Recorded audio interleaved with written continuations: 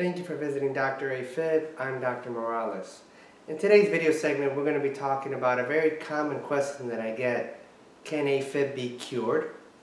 Well, in order to better answer that question, you have to define, what does a cure mean? To me, I have a very strict definition of a cure. A cure for atrial fibrillation means that you get either a procedure done, or a lifestyle change, or weight loss, which gives you zero atrial fibrillation for the rest of your life, not even 1 second of atrial fibrillation. And if you use that very strict definition, unfortunately the answer is no. There is no clear cure for atrial fibrillation. Now, there may be a few examples out there of people that you may know that either got a procedure done or a lifestyle change and they never had any atrial fibrillation anymore after that.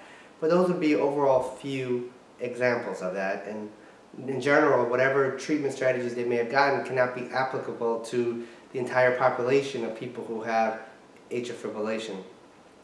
I tell people the example of patients who have a pacemaker. For example, somebody who has a pacemaker is always recording all the time.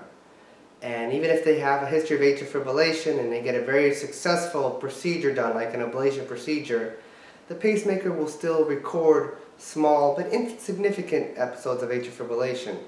So the episodes of AFib are not zero, but they're still a little bit there, but it's just dramatically improved. Now, that's not to say that an ablation procedure, or whether that's catheter ablation or surgical ablation or even lifestyle modifications like weight loss or treating sleep apnea, can dramatically improve the amount of AFib that you have, but it's not going to be a 100% cure. I've unfortunately seen patients in the hospital who had procedures done that had very successful outcomes, and they were told they didn't need medications anymore. And the first signs of AFib coming back several years down the road was a stroke, unfortunately. So even if you have a procedure done for atrial fibrillation, that's whether it's a surgical procedure or a catheter-based ablation procedure, atrial fibrillation is still a chronic condition that requires chronic management.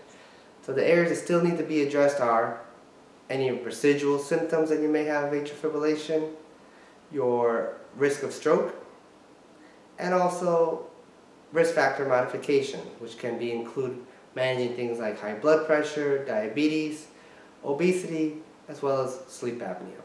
But with the right treatment strategies, you can have a very successful procedure which can dramatically reduce the amount of AFib you're having and improve your quality of life. Thank you for visiting the video segment of Dr. AFib. Happy New Year. I'll see you next time.